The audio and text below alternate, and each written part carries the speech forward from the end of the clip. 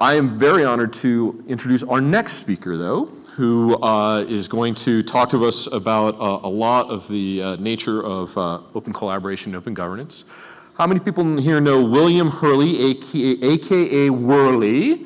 He's been around open source for a while. I just saw somebody tweet out a picture of Whurley at a LinuxCon circa, I want to say 2002, with a long board going up an escalator. Whurley has gone on to big things. He he's an author, an innovator. He started a company called Honest Dollar, which was purchased by Goldman Sachs last year. I think just for the name. Sorry, I couldn't resist. But he's really been working with open source and creating innovative technologies his entire career. And his position now at Goldman, I think, gives him a unique window into critical systems that affect all of our lives, and I'm excited to hear from him. Please welcome Whurley. There you are. Looking all over for us. Thanks. All right, thank you. So all of that was true, and Mark Hinkle's the one who put the picture out, and I appreciate that. Where's Mark? Thank you for doing that, Mark. I appreciate that. That was a trip down memory lane I really didn't need, but it's okay. So I am in between two State of the Union type talks, and this is nothing like that. Essentially, I'm also going to try to get us back on schedule. So this next 15, 20 minutes is probably the least valuable investment of your time so far. But that's just because if I help set the expectations lower than the rest of the conference, right, it's going to be amazing. So I want to talk to you about how the impossibilities of open source are endless. A few years ago, I spoke at another open source event, and everybody was talking about how, we did it. All software developers pretty much use open source, and all these mass systems are built on open technologies, and I don't know that we're quite there yet. But before I do that, I wanted to talk to you about something else. I wanted to talk to you about the law of unintended consequences, because I think that's really valuable at where we're at in the development of technology and the life cycle of open source right now. To do that, I want to frame up a story from another organization. So I'm a member of the IEEE, and I go and I do a bunch of stuff with them, and one day they call me and they said, "Whurley, we need to make some money." Because they're an organization too, right, a nonprofit. And I said, "Lots of money?" And they said, "Oh yeah, lots of money." And I said, "How are you going to do it?" And they said, "Don't worry, we have a brilliant idea. See, we've got this guy, Tim Decker. He's this artist, but he's not just any artist. He's a speed painter, and we think he can help us make this money really fast." And I said, "What are you going to do?" They said, "Well, we're going to have him do 3 portraits, and we're going to have him do Einstein, the Statue of Liberty, and Steve Jobs." And I thought, well, those all go together perfectly. So I said, "Okay, that sounds great." And I said, "How are you going to do it?" And they said, "Well, we're going to auction it off. But we're not just going to do any auction. We want to auction it off, make all that money on the internet." And I said, "Well, that's pretty good." And they said, "Well, since we're using the internet, we'd like you to get to tweet these things out." And I was like, "Why?" And they said, "Well, you have as many followers as Vanilla Ice." I thought, well, that's interesting comparison. And they said, "But if you tweet it out, you make a lot of money." And I said, "Well, there's only one question I have. My concern here is that it might break the entire internet." And they didn't believe that. I said, "But I do want to see you make all of this money, so I've got this." I said, "Here's what I'm going to do. I'm going to take my wallet out, and I'm going to give you $500 for each of these paintings in this auction. And then I'm going to tweet them out, so we know what happens there. And then the next thing I'm going to do is just let you wait for the money to come in, because it's just going to roll in according to your plan, and I can get back to my more important plans I've been working on for quite a while now." And so we did this. Einstein painting sold. It did great. It had a bunch of bids. And Statue of Liberty, it also sold. But a really interesting thing happened when we got to the Steve Jobs portrait. And that's where the law of unintended consequences come in, right? You all know this. I don't have to preach this to you, but there's basically 3 types of these consequences, okay? There's an unexpected benefit, right? So some positive outcome that comes out of this. And then, of course, there's the unexpected drawback and the perverse result. And so what happened with this is Steve Jobs' painting had one person that bid on it. It was me for $500. And nobody else bid on this painting at all. So a few weeks later, this giant box shows up in the office, and everybody's trying to figure out what it is. And I mean, this thing is huge.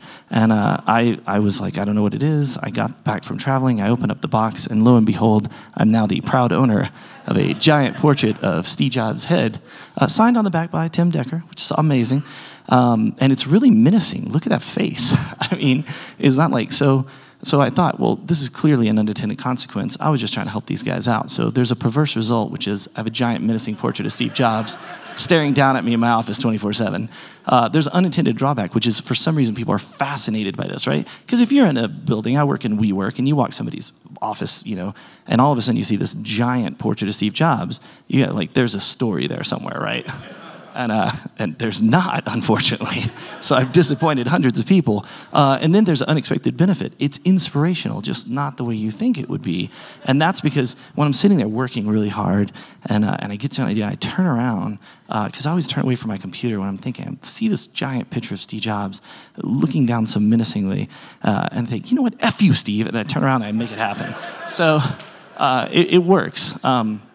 But when I was first in open source back in the day of, the long boards and less facial hair and less gray hair and less a lot of things, actually more hair, one positive there, I kept hearing all these companies I would go out and talk to at the time. This is way back in the early days. Companies were afraid to open source.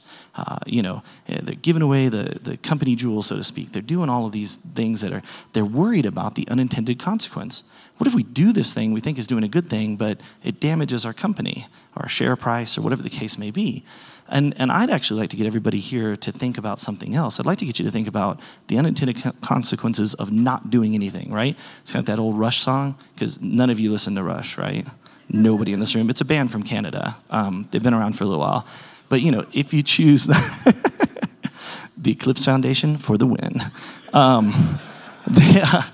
Excellent reference, but you're Canadian, so it doesn't count. Unfortunately, sorry.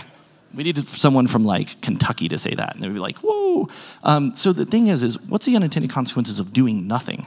What's the unintended consequences of hey, we're all gonna keep doing these projects, it's great, but where can this open collaboration, where can this open source kind of philosophy take us? And so the first area that I'd like to encourage you to think about is quantum computing. And that's what this is if you've never been inside one. And basically, right down here, is a little tiny set of atoms. And the rest of that's pretty much cooling. And it's in a big empty box. If you hit the box, boom, like that, it probably takes them 3 months to reset that thing. But quantum computing is going to cause for an incredible shift in everything. In security, encryption, in the development of pharmaceuticals, in millions and millions of things that we do. And I think this is going to be one of the biggest things that happens. And people have talked about it forever. And yes, there are 4 quantum computers in the entire world. So we don't have to worry about crazy AI or robots yet. But this is vital. And I think this should be democratized. I think everybody should have an equal playing field in this quantum space. I think it's incredibly important that we build emulators and things so that people can develop the hardware and build an open source operating system, build an open source programming language on top of that, or incorporate other programming languages that already are open source. So that's one area I'd really like to point out to you. The next area is biohacking. How many of you guys do any biohacking? None of you? I completely do not believe that. Because yeah, obviously. Right? No, there's more than one. Because some of you were talking to me at the bar last night all about going to the biohacking conference in Austin, and I saw several of you there. But people get weird when they don't want to tell everybody well, see, I'm trying to get this thing implanted, and because then it kind of creeps people out. But biohacking is huge, and pharmaceuticals and all the different things that go with it. People right now, a lot of software engineers are microdosing, right? None of you though. Right, you guys know what microdosing is? So microdosing is, instead of 100 milligrams of LSD, it's 10 milligrams of LSD, and you get in a flow state. And somebody said, you should try that. And I was like, no, fuck that. I'm also from Austin. Nobody's really dropping a lot of LSD in Austin. They're doing things, but it's not that. But all of this technology around biomechanics, bioinformatics, biosystems. A lot of it is very proprietary. Even in the biohacking community, which seems like a very heavy software developer type community, lots of very creative innovators, thinkers, there's a lot of protection around ideas. There's a lot of protection around things. This is very dangerous. I think this would be a great thing to take some open innovation, some open collaboration to. I would like to know that in that time that I think, maybe I should try something like the microdosing or the implant or the whatever, that there's a bunch of people who have done it who are willing to share that experience with me and the outcomes, and there's data on it and things, because we're not talking about messing with the computer in this area. We're talking about messing with your body. While I have 9 lives, you guys only have 1, so you want to be very careful. This is a super fascinating area to me. The third area is architecture. I travel all around the world, and we live in such a great place. For all of the politics and everything aside, we have a lot of things other people don't have, especially in the area of architecture. We don't have really great architecture, but there's a lot of people, there's a company in Austin that makes housing reactive. If you guys have heard of them, it's reactive housing, and they make housing for disaster relief. So a disaster hits, they can pop up these things that are way better than tents and families can live in, and it's super cool. And there's things like that going all around the world, and I'd love to see these projects get together.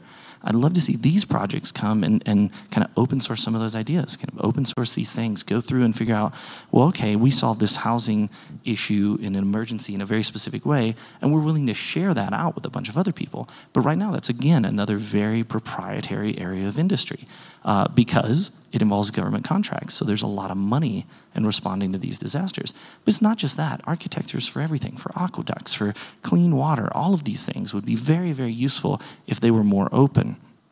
And that leads me to the next thing, which is education.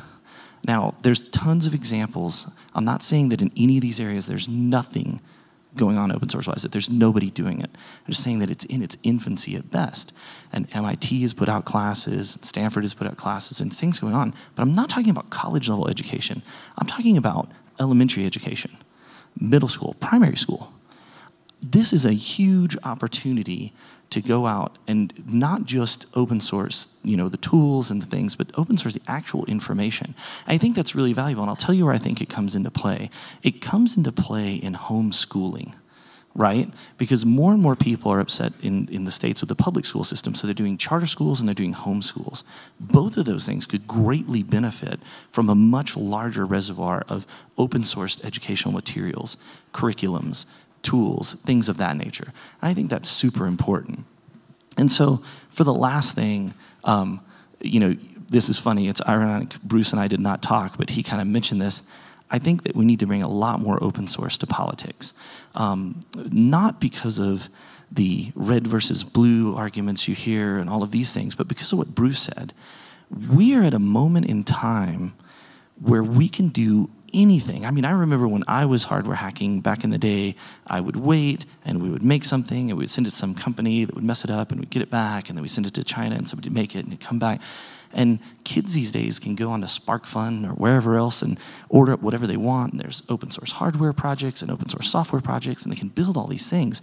And as that happens, and as the Internet of Things happens, and all of these other things like security become very concerning. When that happens, I believe that governments are primarily reactive, that they don't respond. The difference between reaction and response being very, very simple to illustrate. One is a voluntary action and the other is not, right? When you react to something, no matter what you think, that's an involuntary reflex action. And I'd rather see governments and lawmakers respond to these things, whether it be quantum computing or open source education or any of these things. And Bruce brought up security. I think that's an incredibly valuable point. We're at a time where technology has already been outpacing greatly anything that the government can try to keep up with or imagine. And that means there's more and more reactions. And it's going to get worse. And when quantum computing comes along, it's going to get even worse. By the way, side note, you know what all those quantum computers in the world are doing? They're trying to factor 2 large prime numbers. I have no idea why. But I have a sneaky suspicion Bruce is not happy about that. So, open sourcing government, what does that mean? Well, we've got open secrets and people putting information, but I mean actually public-private partnerships where you actually have a foundation that is doing work, just like Linux Foundation does with all of these member companies, past 1,000 this year, which is an incredible milestone, Jim. Congratulations. But all of the, just like that relationship, that a foundation, a group of open source advocates that work within the government. And how many of you volunteer for any government stuff or participate in any congressional committees? See, that frightens the shit out of me. They're like 4 hands. And that's a problem. Because everybody in here, how many of you have complaints about something doing with politics or the government, right? More than 4 of you? Okay, well, there's a problem there, right? I mean, there's a huge difference in people who are taking action after the fact, people who are just bitching about things that have happened, and people who are going to get involved early. What would be great in combining the education and the government thing? An open source civics class. How many of you took civics in school, right? They don't do that anymore. So people are like, electoral college, what? And it's like, well, back when your old man was in school, they taught a bunch of this stuff. And it means that you understand the system. If you understand the system and you participate in the system, then you can change the system. So that's what I'll leave you with. Thank you very much. I hope you guys have an amazing time this week at the conference. Jim, I'll hand it back over to you.